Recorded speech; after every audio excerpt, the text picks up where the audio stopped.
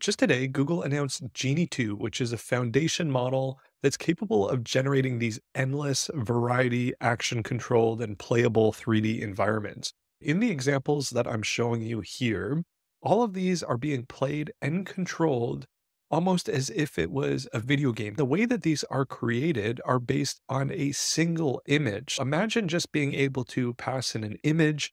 This could be an AI generated image or an image of a photo you've taken, and then ultimately be able to infer what that environment is around it. Now you can essentially create these simulated virtual environments, and it includes whatever the consequences are from taking those actions, whether you're swimming or jumping or acting as a character.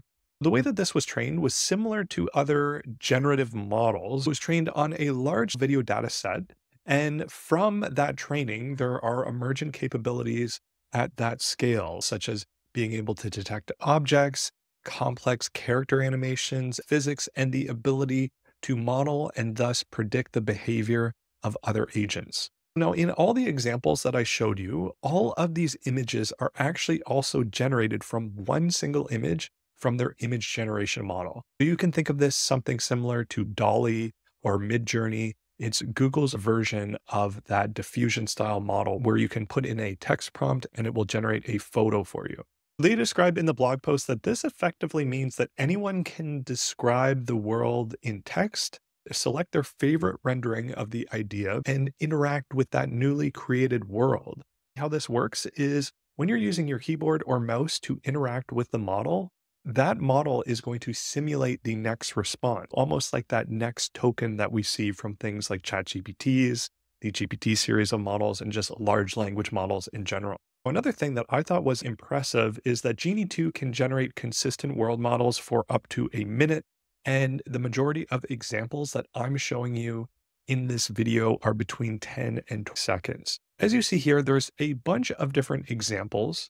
Another thing that they highlight is that they can generate a diverse trajectory from the same starting frame, which means that it's possible to simulate counterfactual experiences for training agents. In these two examples here, every video starts at the same frame, but as you can see by the end of the video, they're very different ultimate outcomes, right? There's a great distinction on the bottom there, what it's like to take one path versus another path, and that will infer the subsequent steps. It's really cool and imaginative to think about, obviously in a video game context, but also just in the context of maybe something like a virtual reality environment. If we're all of a sudden able to just generate these worlds that we want to play around in or exist in, I could really see how this could potentially be a popular use case, obviously within VR or within video games. As you can see, it can really create a diverse set of environments as well as things like 3D structures. And the other cool thing with this is there's even the ability to have the interaction with different objects. You can see in some of these examples, like shooting a barrel or jumping into a balloon, and it be able to have that response. Similar within this example, going through and walking through that door, it's able to detect that object, some of those emergent capabilities. And as you see, here's an example of the model interacting with NPCs, not characters that you're playing, but characters that are within the environment and being able to have dynamic responses based on your interaction with those characters. And then if we look at the physics, now I know we're probably going to get some comments within the description of the video potentially of this looks terrible or what have you. But mind you, this is just the beginning. Like I'd imagine in a year, in 2 years, these are going to look really impressive. This might look like an old video game, especially given how sophisticated video games are now, but definitely in time, as these models begin to improve the methods, as well as just the scale of information and the techniques to actually develop these models improve, it's a safe bet that these things are going to improve dramatically. There's some examples of smoke, gravity, lighting. We can see reflection even. And then here's an example of playing the world environment based on real world images. Say you take a nice majestic photo and you want to walk around within that environment. Another thing that they call out within the blog post is that Genie makes it easy to rapidly prototype diverse interactive experiences. And this enables researchers to quickly experiment with novel environments to train and test embodied AI agents. Here's just a few more examples of a paper plane, a dragon, a bird, as well as what looks like a parachute. They talk about this environment as a great tool for artists and designers to quickly prototype and bootstrap new environments and help the creative process. The way that they're describing this is it's not necessarily something that's going to obviously replace a complicated video game, at least not in the short term. Instead, just use it as a tool to augment and ideate different ideas on how that world could potentially look. Here's an example of an image generated from Imogen, and the prompt was a screenshot of a third-person open-world exploration game. The player is an adventurer exploring a forest. There is a house with a red door on the left and a house with a blue door on the right. The camera is placed directly behind the player, and it's photorealistic and immersive. And then based on that, the SEMA agent that they designed is designed to complete complex tasks of a range of 3D games by following natural language instructions. Here's the instruction where the prompt is to open the blue door based on that first initial frame.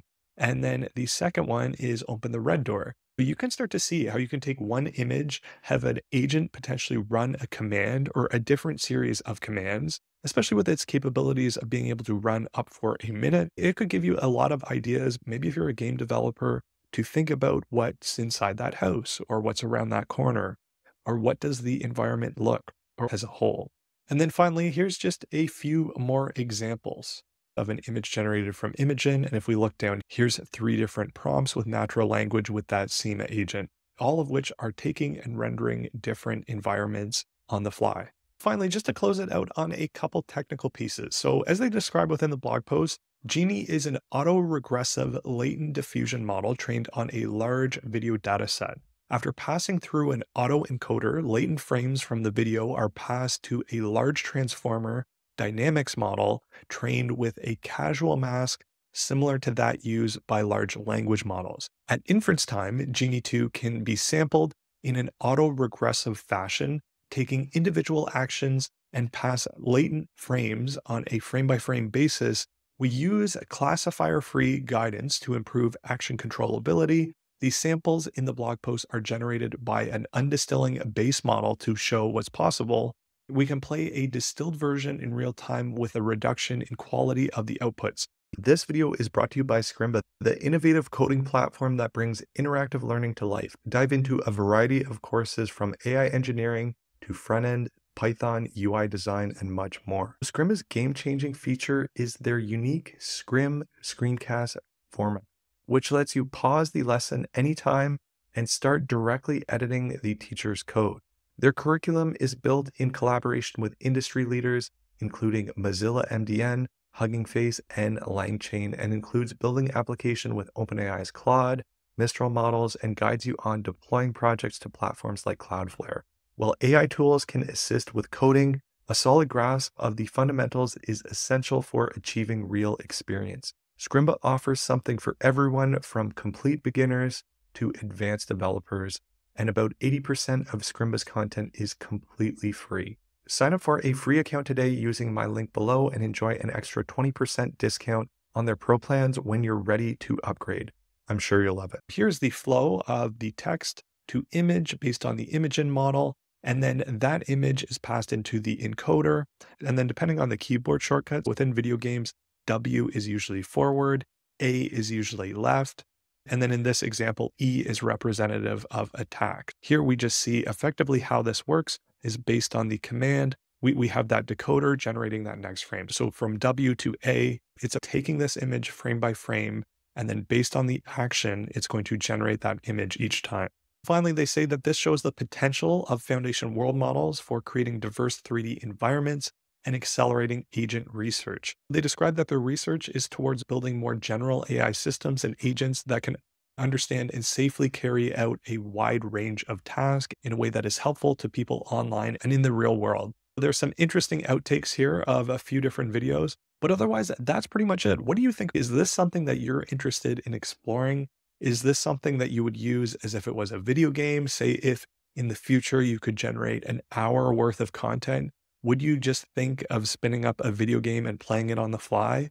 Or within VR, would you leverage this Would this be a use case where maybe you'd finally consider buying and using a VR? Maybe something like this could potentially make it more and more interesting, especially over time as these things begin to improve with quality. But otherwise, that's pretty much it for this video. If you found this video useful, please like, comment, share, and subscribe. Otherwise, until the next one.